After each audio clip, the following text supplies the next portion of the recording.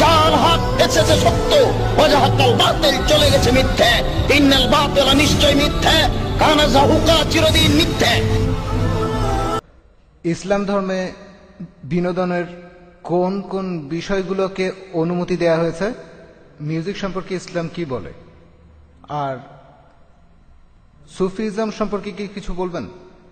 এটা কি ইসলামের কাঠামোর মধ্যে পড়ে নাকি পড়ে না? ভাই, আপনি হালাল বিনোদনের কথা বলছেন। বিনোদনটা আসলে আপনার দৃষ্টিভঙ্গির উপর। আপনার জন্য যেটা বিনোদন আমার জন্য নাও হতে পারে। যেমন এই অনুষ্ঠানে লোকজন বিনোদন পাচ্ছে, অনেক কিছু তারা শিখতে পারছে, এটা হালাল।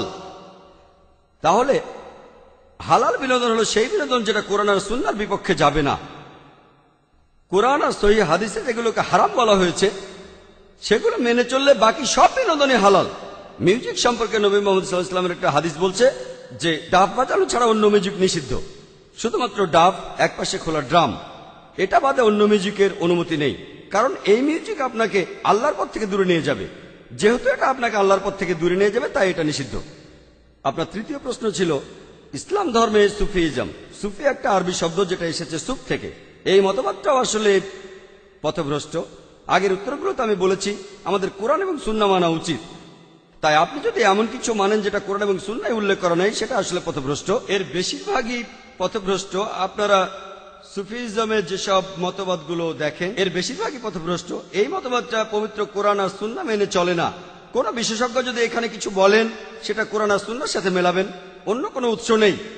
সঠিক উৎস হলো কোরআন আর সহিহ হাদিস।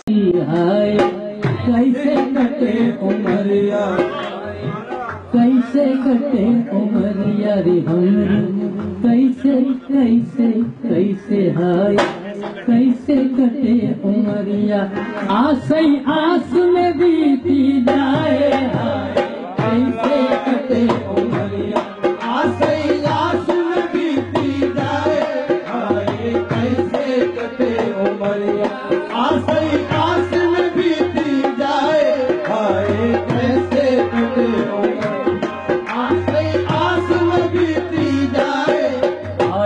বাংলাদেশে মৌলিক তিনটা আকীদায় সকল ইসলামী দলই বিশ্বাসী। সে আকীদাগুলো অত্যন্ত জঘন্য আকীদা। একটা হলো আল্লাহ রাব্বুল আলামিন মানুষের দেহে প্রবেশ করেন। জিকির করতে করতে একসময় মানুষও আল্লাহর মধ্যে বিলীন হয়ে যায়। এটা চালু আছে। শুধু আহলে হাদিসগণ ব্যতীত বাংলাদেশে যতই দল থাকুক না কেন ইসলামের, সবগুলোর মধ্যেই সুফিবাদী শিরকি আকীদা চালু আছে। সবগুলোর মধ্যে সবাই বিশ্বাস করে। 2 নম্বর, বিশেষ করে সুফিদের আকীদা যেটা আসছে, আপনারা জানেন যে আমার পীরের মুরিদ হলে নামাজ লাগে না, গান গান এগুলো। হ্যাঁ, পানির তলায় মন জ্বালাইছে বাবাই দেখো না, আমার বাবার মুরিদ হলে রোজাও লাগে না, এই কথাগুলো বলে না। এটা সুফিবাদী আকীদা বহুদিন আগেই। 456 হিজরিতে মারা গেছেন ইবনু হাজাম আন্দালুসি রহিমাহুল্লাহ। তার একটা বই কিতাবুল ফাসাল ফিল মিলাল ওয়াল আহওয়া নিহাল, এই গ্রন্থের 3য় খণ্ডের 143 পৃষ্ঠা আলোচনা করতে গিয়ে বলছেন, এই সুফিদের বক্তব্য হলো মান আরাফা রব্বাহু, যে ব্যক্তি তার রবকে চিনে নিল, সাকাতাত আনহু শারায়ে, শরীয়তের সমস্ত বিধান তার উপর থেকে মিটে গেল। নাউজুবিল্লাহ। তাকে শরীয়তের বিধান মানা লাগবে না। ওয়াকালা বা আযাদা বাযুহুম, কেউ কেউ অতিরিক্ত বলেছেন ওয়াত্তাসালা বিল্লাহ, ইত্তাসালা বিল্লাহ, ওই ব্যক্তি আল্লাহর মধ্যে বিলীন হয়ে গেল।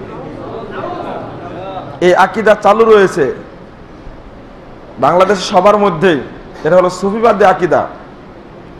এই আকীদার মূল হোতা হলেন বায়েজিদ বোস্তামি, মারা গেছেন 261 হিজরিতে। তার আকীদা হলো যে তলাবতুল্লাহ সিত্তিনা সানা, আল্লাহকে আমি খুঁজছি 40 বছর যাবত, ফাইদা হুয়া আনা, এখন দেখছি আমি নিজেই আল্লাহ। আল্লাহকে খুঁজে কোথায় পাইনি, তখন নিজেই আল্লাহ দাবি করছে। সবচেয়ে বড় আশ্চর্যজনক ব্যাপার হলো তার কথাগুলো এত ধারালো কথা, আর তার নামে মাজার হয়েছে, ভুয়া মাজার হয়েছে চিটাগঙ্গে। আর ওই মাজার জিয়ারত করে আমাদের নেতা নেত্রীরা নির্বাচনী প্রচারণা শুরু করে। শিরিক কি গাছে ধরে?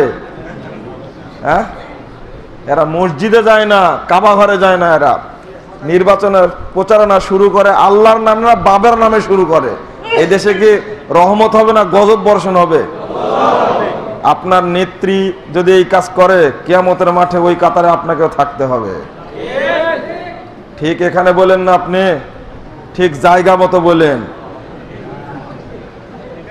আর্জেন্টিনা আর ব্রাজিলের সমর্থক হওয়ার জন্য রাস্তায় পতাকা নিয়ে ঘুরেন, কাল কিয়ামতের মাঠে ওদের সাথে হাসর নাসর হবে, পতাকা তখন নিয়ে বেড়ে। এটা মুসলমানের বাচ্চা লজ্জা করা উচিত। কথাটা মাঝখানে বললাম যে যে যার অনুসারী হবে কিয়ামতের মাঠে সেই তার সাথে জাহান্নামে যাবে, অত সহজ না। সাবধান থাকবেন আপনার এই ব্যাপারে। তারপরে বলছেন লিওয়াই আরফাউ মিন লিওয়াই মুহাম্মদ।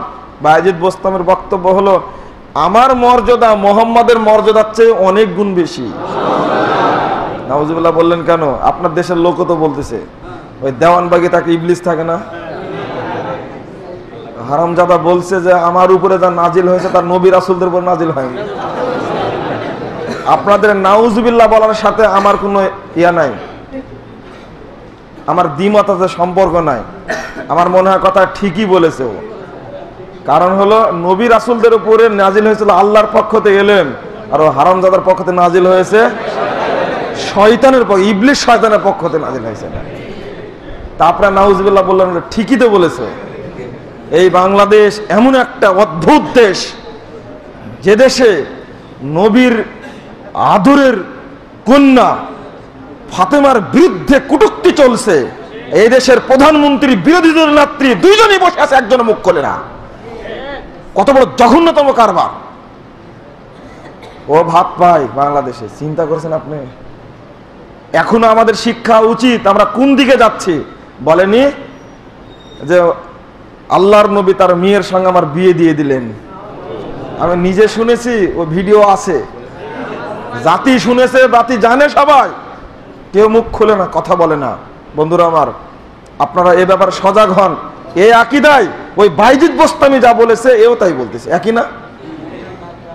এক মানসুর হাল্লাজ 309 হিজরিতে মারা গেছেন। এই মানসুর হাল্লাজ তার ছাত্র, তারও আকীদা এরকম। নিজে জিকির করতে করতে এক সময় বলছে আনাল হক আনাল হক আনাল হক, আমি আল্লাহ আমি আল্লাহ আমি আল্লাহ, চিল্লাচ্ছে আর বলছে। আর নকশাবন্দি একটা গ্রন্থ 60 এবং 61 পৃষ্ঠা খুলেন, বিস্তারিত তুলে ধরেছেন আরবি বিদ্বান। এখানে একটা ছোট্ট যোগ দিই, আল্লাহ যে মানুষের মধ্যে প্রবেশ করে, এই এত বড় নষ্ট আকীদা হতে পারে? আল্লাহ কোথায়? সপ্তম আসমানের উপরে। কোথায় মাবুদ আর কোথায় আবদ? দুইজনাকে এক হতে পারে? আস্তাগফিরুল্লাহ আস্তাগফিরুল্লাহ। কিভাবে কথাটি বলি আমরা? এক বলছেন নাহনু রূহানে, আল্লাহ আর আমি হলাম দুইজন, দুইটা রূহ, হালাল না বাদানান, এখন এক দেহের মধ্যে শামিল হয়ে গেছি। নাউজুবিল্লাহ বলছেন হরির উপরে হরি, হরি শুভা পায়, হরিকে দখিয়া হরি, হরিতে লুকায়, সবই হরি, এখন সবই আল্লাহ হয়েছে। গাছপালা, মানুষ, গরু, ছাগল সব আল্লাহ। এই আকীদাই হলো আমাদের দেশের সব ইসলামী দলের আকীদা। পীর ফকির গৌস কুতুব যত রকমের লোক আছে তাদের আকীদা এটা।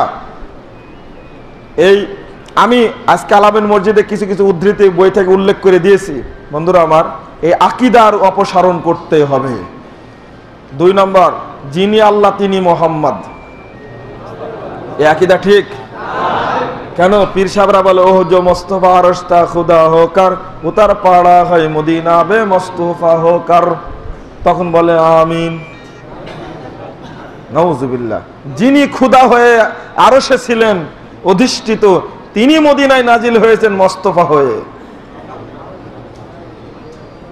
আহমদ আর আহাদের মধ্যে কোনো পার্থক্য নাই। মিমের ওই পর্দাটিরে উঠিয়ে দেরে মন, দেখবে তো সেটাই বিরাজ করে আহাদ নিরঞ্জন। এই নিরঞ্জন ভাষাটা কার? হিন্দুদের ভাষা না? আস্তাগফিরুল্লাহ আস্তাগফিরুল্লাহ। আহমদ আর আহাদের মধ্যে আহমদ মোহাম্মদ সাল্লাল্লাহু আলাইহি ওয়াসাল্লামের নাম, মাঝখানে মিমটা আছে না, মিমটা বাদ দেন কি হয়ে যাবে? আহাদ হয়ে যাবে। কত বড় এরা দুষ্টু, চিন্তা করা যায়। অথচ কালেমা শাহাদত নাকি তারা পড়েছে, পড়েনি?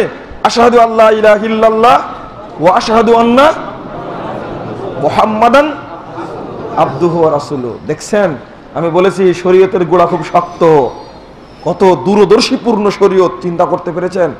এক শ্রেণীর মানুষ আবদ এবং মাবুদ, আল্লাহ এবং মোহাম্মদকে একাকার করে দেখবে, শিরিক করবে, কুফরি আকীদা পোষণ করবে। এটা কেউ না জানলে তো আল্লাহ তো জানেন, জানেন না? এই জন্য এই কালেমা পড়িয়ে নিয়েছেন আমাদের মুখ থেকে। বলুন, আল্লাহর নবী মুহাম্মদ সাল্লাল্লাহু আলাইহি ওয়াসাল্লাম তিনি রাসূল হিসাবে বেশি গুরুত্বপূর্ণ না বান্দা হিসাবে বেশি গুরুত্বপূর্ণ? বান্দা হিসাবে, রাসূল হিসাবে গুরুত্বপূর্ণ। বান্দা তো অনেকেই। বলুন, 40 বছর আগে তার কোনো দাম ছিল? যখন তার উপরে ওহী নাজিল হয়েছে তখনই তিনি হয়েছেন মুহাম্মদ সাল্লাল্লাহু আলাইহি সাল্লাম, রাসূল হয়েছেন তখন। কিন্তু শরীয়ত কত দূরদর্শী। আগে স্বীকার করেন ওয়া আশহাদু আন্না মুহাম্মাদান আবদুহু ওয়া রাসূলুহু। আগে মুহাম্মদকে বান্দা হিসাবে স্বীকার করো বেটা, তারপরে বলো তিনি একজন রাসূল। আশ্চর্য একটা বিষয়, যেখানে কালেমা শাহাদত পড়ে আল্লাহর নবীকে রাসূল বলার আগে বললাম কি তিনি একজন আল্লাহর বান্দা। এর কথা বলার পরে কিভাবে বলতে পারে যে আল্লাহ সেই মুহাম্মদ? আত্মশুদ্ধি, দিল জিন্দা, নামাজে হুজুরি, তাহলে আপনার দুনিয়া এবং আখিরাতে নাজাত হয়ে যাবে। এই মূল মন্ত্রটা বাইর করেছিলেন হযরত চন্দ্রপুরী হুজুর, এবং সবাই লিখেছে যে ওনার আগে এই তিনটা মূলনীতির কথা কোথাও শোনা যায় নাই। এবং এইটা সুবাদে আল্লাহ ওনাকে মুজদ্দিদ দান করেছিলেন। উনি 20 শতাব্দীর, গত শতাব্দীর উনি মুজদ্দিদ ছিলেন। এর পরবর্তীতে এখন আমার এখন সংক্ষিপ্ত সময়, এর পরবর্তীতে আমার পরম শ্রদ্ধেয় হুজুর কেবলা দেওয়ানবাগী হুজুর সাহেব, তিনি দেখলেন যে মানুষের অন্তর্বোতা হয়ে গেছে। মানুষে যখন এই তিনটা মূলনীতি অনুসরণ করে, তাকে তওজ্জু দিলে তার দিলের মধ্যে আল্লাহ আল্লাহ জিকির জারি হয় বটে, কিন্তু সেটা বেশি কার্যকরী থাকে না। এখন কি করতে হবে? আমার হুজুর কেবলা তজবিজ করলেন যে তাকে আশেকে রসুল বানাইতে হবে। কারণ একবার যদি মানুষকে আশেকে রসুল বানা যায়, সে যত বড় সুর সুমন্ডা, যত বড় ডাকাত, যত বড় ব্যভিচারী হোক, একবার যদি রসুলের মুহাব্বত দিলের মধ্যে ঢুকেতে পারে, মাথায় না, দিলের মধ্যে যদি ঢুকেতে পারে, তাহলে সেটা আর বাইর হয় না।